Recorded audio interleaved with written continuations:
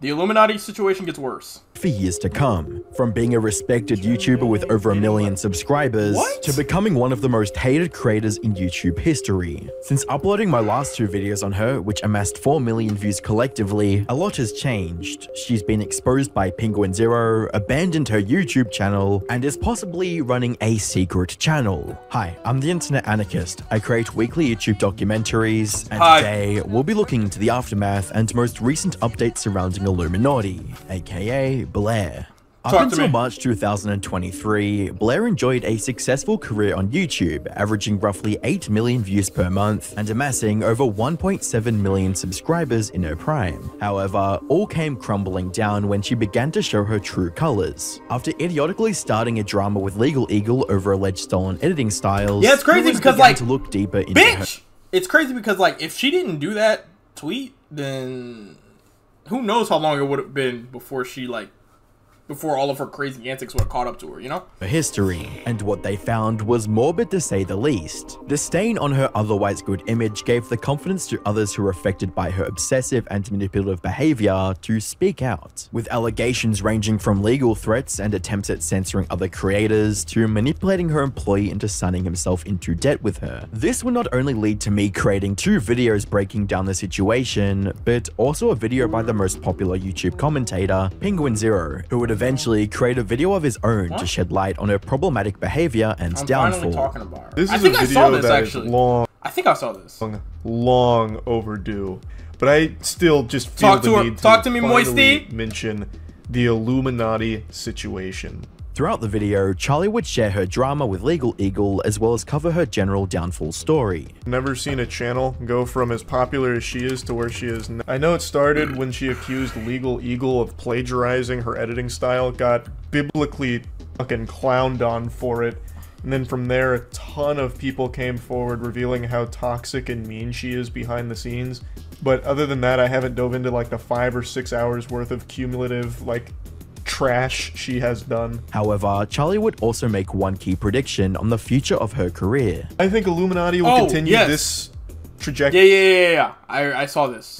For maybe 6 more months tops. After that, she's going to start another channel using an AI voice model in order to keep doing these same kind of videos, but start fresh and hope people don't connect her to it. With Charlie's prediction in mind, let's take a look at what actually happened to her channel. From the moment Blair posted her widely criticized apology video, her channel began to deteriorate rapidly. Although the video was intended to address the controversy and clear her name, it was perceived as insincere and deflective, failing to address the of course, bro. She didn't stand on it. She should have stood on it, and I don't know why people don't stand on it, bro.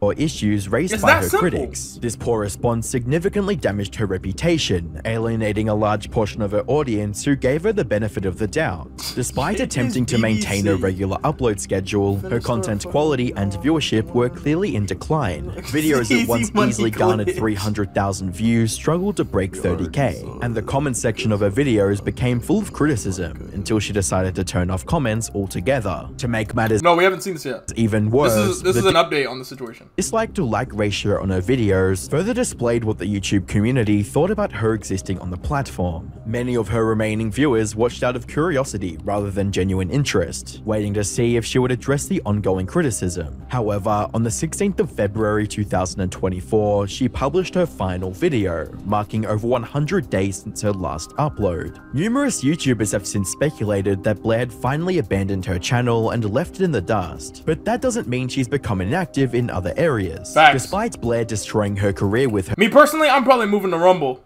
Me personally. Her own actions.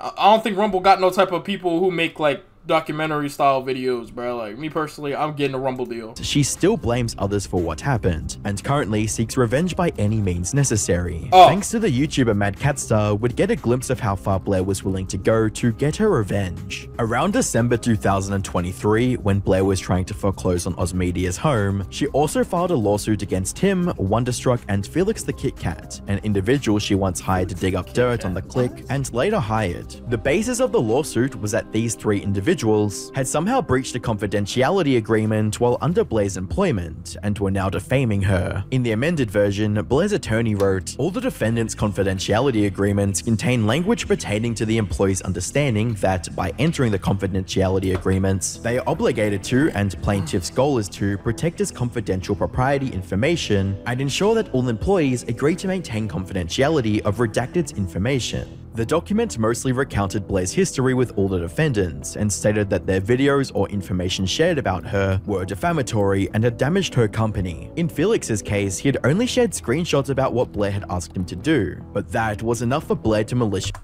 He had only shared screenshots about what Blair had asked him to.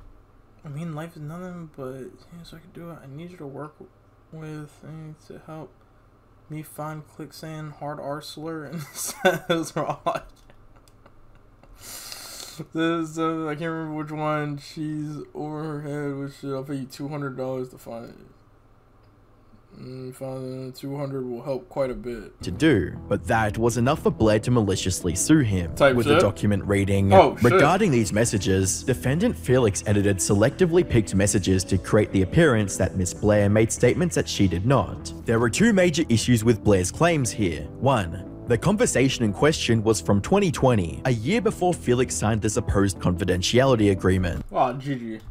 And two, Felix only presented personal communication and not company-specific information. Blair's lawsuit was built on weak arguments and relied on vague language to support her claims. A good example of this was when Blair's lawyer referenced Wonderstruck's video on her, reading, "Defendant Wonderstruck created a 1 hour and 20-minute video with defendant Oz where both defendants make the following claims: that Miss Blair stole defendant Wonderstruck's car, that Miss Blair committed wage theft, when in reality, Blair simply deducted taxes out of his earnings and other claims." Throughout Wonderstruck's video, he never mentioned that Blair stole anything from him and only stated that she repossessed the car. To muddy the waters even further, Blair included words like quote and other claims unquote, which pointed out nothing specific, leaving things open for interpretation, a shady tactic that would come back to bite her down the line. For now, Oz would file a motion to dismiss Blair's lawsuit, and as you'd expect, it was very compelling, reading, "Plaintiff's complaint fails to articulate the alleged defamatory statements made, precluding any finding that such statements are plausibly, provably false or defamatory. The amended complaint further fails to identify any confidential or proprietary information that was misused by defendant Oz Media." So she just walked up to you while you're just standing there holding your sign.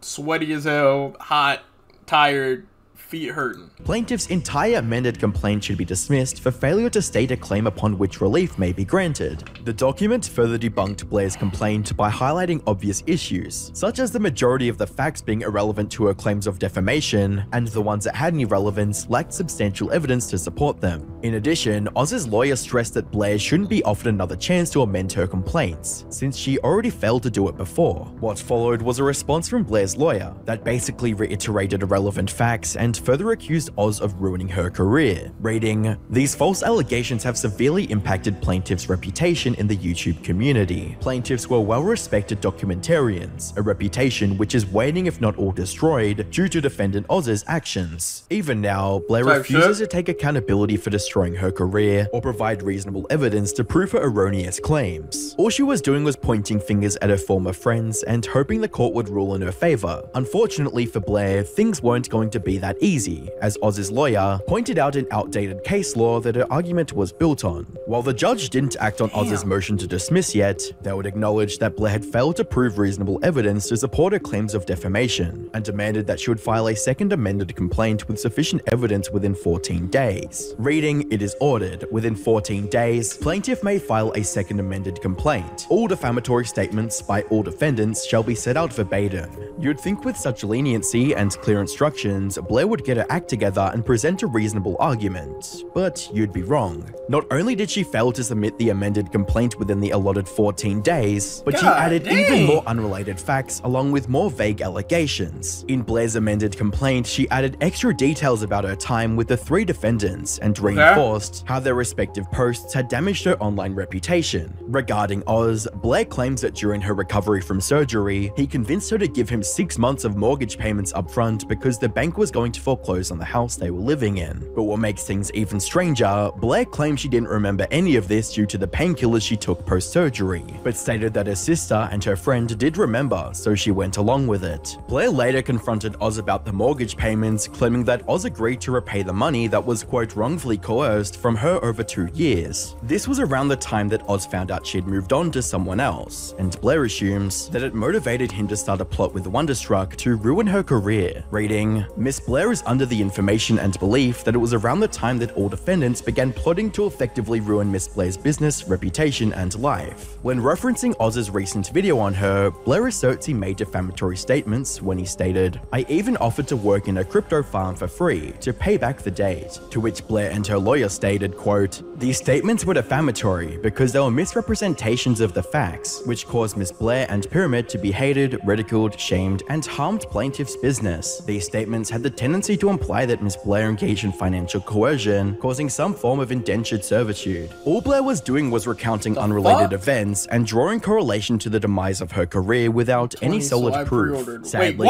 this pattern would bleed into her statements about Wonderstruck and Felix. With Wonderstruck, Blair rehashed the issues they had over the car she leased to him and stated that after she took it back, he posted information and sparked outrage against her. As for Felix, Blair repeated the claims that sharing Discord screenshots was a breach of contract and part of their campaign to damage her image. Blair also accused Felix of making defamatory tweets when he said she uses the word retard in private. Reading, defendant Felix asserts that Miss Blair, though she publicly disapproves of the slur, uses it in private. This statement carries a defamatory meaning because it implies that Miss is both a hypocrite and a bigot. What followed were new motions to dismiss from both Oz and Felix, which poked even more holes in Blair's lawsuit.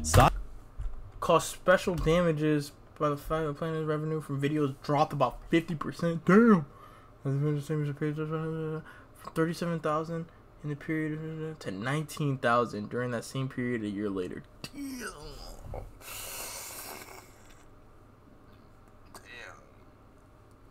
You were from making 40K, what is that, a month from May to June, to 20K in a month a year later? I ain't gonna lie, gang. That's tough. That's tough. It is, but I mean, at the same time, I mean, if you're being a shitty person, then I guess it doesn't really, you know what I'm saying? Like, maybe not be shitty to people? Like, you didn't think about that as a, like, you didn't consider that as an option? Starting with Felix's motion to dismiss, he indicated that throughout her lawsuit, Blair failed to indicate any instance where he breached the company's NDA. Reading, the second amended complaint alleges one instance to support plaintiff's breach of contract against Mr. Felix, which relates to turning over private messages between himself and Ms. Blair that have nothing to do with proprietary information. The original complaint, the first amended complaint, and the second amended complaint all fail to identify any confidential or proprietary information that was misused by defendant Felix. Oz's motion would go more in depth on how Blair blatantly ignored the court's order to state the exact defamatory statements he made. It was obvious to everyone that Blair didn't have a case against any of the defendants, but she still pushed to make another response. In the response to Felix's motion to dismiss, Blair tries to pass off her messages to him as proprietary instructions from her company. Reading, it's worth noting the conversation was private. That means the information and data were not generally known outside the company. The disclosed conversation revealed instruction from the owner of Pyramid to a Pyramid employee regarding the use of Pyramid's data. Remember, the raw footage Blair asked Felix to go through wasn't specific to her company, but was shared by all members of Sad Milk, not to mention that the conversation in question was long before he started working for Blair. In essence, Blair was trying to present a simple order as top secret company information to give her case some legs to stand on. Blair's arguments would only get more unreasonable when she addressed Oz's motion to dismiss. All you have to do is look at the first few paragraphs. This case exists because plaintiff Blair began dating someone new and her ex-boyfriend, defendant Oz, did not like it. Rather than respect her choices, defendant began a social media revenge campaign against her by publishing false and harmful statements about her and her once lucrative business. That's actually she said this nigga's jealous? Oh, Oz, bro, that nigga good? Chill. What's that nigga shit called?